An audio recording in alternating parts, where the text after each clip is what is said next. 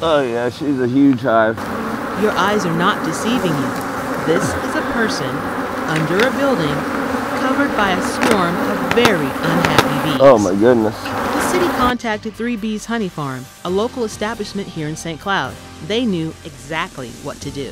When they call the store, then I call Rob, and he goes out and sees if it's something he can deal with. Rob Lucas got to work. He is a friend to the bees and an expert at extracting and relocating these docile insects. And they're very important to our society because without bees, we don't live. I'm a human helper. After some clearing and cutting, Rob made a discovery. I'd estimate 20 to 40,000.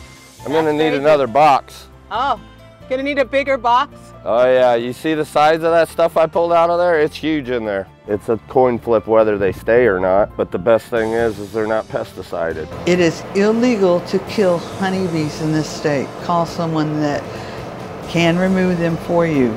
And it's good for the city to call us to come out here and try to take care of these things.